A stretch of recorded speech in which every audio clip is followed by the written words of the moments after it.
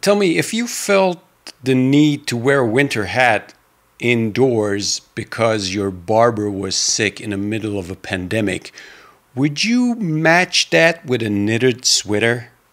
I'm asking for a friend. Foodie Style Channel.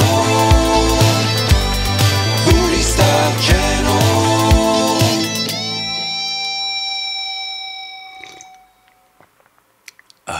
Welcome back to Foodie Style Channel. Yes, I do need a haircut, but since we got that out of the way, let's just get straight to the point. Because in this episode, we're going to talk about what hardware you need to build your very own smart mirror. Let's start with basics first and how a smart mirror works. Because it's really nothing but an illusion. An illusion of a mirror that can display information. In reality, though, is just a normal display covered with a highly reflective glass. Let me show you how it works. For the sake of simplicity, I'm using a piece of paper here instead of the reflective glass, so use your imagination. As long as you keep a black background on your display, the glass will look like a mirror, and whatever bright graphic you push through on your display will look like it's displayed on the glass.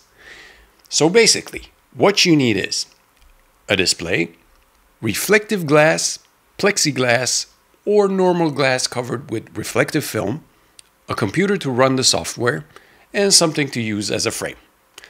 Let's dive into the display. There are some important things here to consider before deciding on a purchase. Naturally, you want a really bright display because you want your information to shine bright like a diamond. But also, you want the highest contrast you can find. This is not super important in case you're building a mirror that has the same size as your display, but if you want a larger size mirror than your display, then this becomes absolutely crucial to maintain the illusion. Let's go back to our example. On the left, we have an iPhone with an edge-lit LCD display. And on the right, we have an Xperia phone with an OLED display. Turning down the lights will illustrate what I'm talking about. The reason you want a super contrasty display is that most displays have some type of background brightness, and they simply cannot display a true black. You think you're looking at a black screen until you start comparing it to a darker black surface. When your mirror is the same size as your display, this won't be so noticeable in a bright room, but in a dimmed down room, you might still notice. However, if the mirror is larger than the display, you will clearly see the borders and see that there is a display behind the glass because of the glow, and this will ruin the illusion. Using a high contrast display, this problem will be less obvious or almost non-existing, like here with an OLED display. So to summarize, if you're building a same size mirror as your display, you can get away with most displays. Just make sure they are bright enough to shine through in a readable way, even in daylight.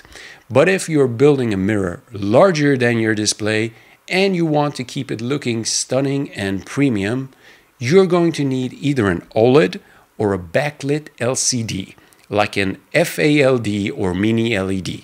These types of displays are usually more expensive, as you might guess, but prices are falling as new technologies emerge.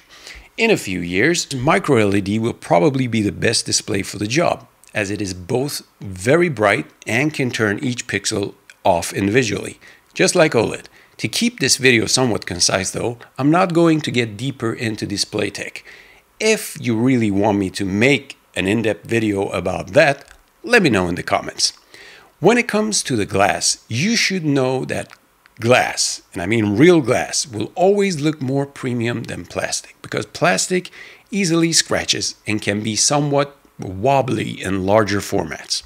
Reflective film on glass works well, but you might still see some bubbles under the glass, and scratches are inevitable. My recommendation is that you contact your local glass cutter and ask for quality reflective glass. You're looking for somewhere between 65 to 80% reflectiveness. The higher the reflectiveness, the brighter your display needs to be. Keep that in mind. However, if it's not reflective enough, you'll be able to see the structures behind the glass, and that is not what you want. When it comes to thickness, don't go thicker than you need in relation to the size of your mirror. The reason is that you'll get internal reflections in thicker glass, which causes double image at close range. And also, the light will have to travel through more mass, making your mirror appear more dim. So how about the computer? Well, the easiest and most supported platform is still the Raspberry Pi 3. For those who don't know, this is a credit card-sized computer that can run, for example, Linux. And we will discuss the software in an upcoming episode, but there are plenty of ready-made software solutions for the Raspberry Pi 3. Just remember that if you want to run 4K resolution, then you need a Raspberry Pi 4. But I have to warn you though that even though the Raspberry Pi 4 can handle 4K, it doesn't necessarily do it in a smooth way. More on that in the next episode. And of course, you don't have to use a Raspberry Pi at all if you don't want to. Depending on the software you're going to run, you could practically use any computer, tablet, or even a mobile phone. Considering the frame, I'm not sure I can give you any good pointers here, since it all comes down to taste and design. Use premium materials if you want the premium look. Simple as that. But try to keep it simple. Wood is a really simple material to work with, and you probably get the best results with that. Now in the next episode, I'm going to show you the exact hardware I'm using for Project Elizabeth. And I think that will help you if you're going to build one yourself. We will go more in depth, I think. And from the beginning, this episode and that episode was just one big episode, but it became too long and too boring.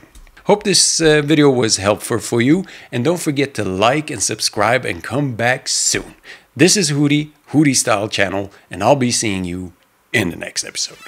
Hootie Style Channel.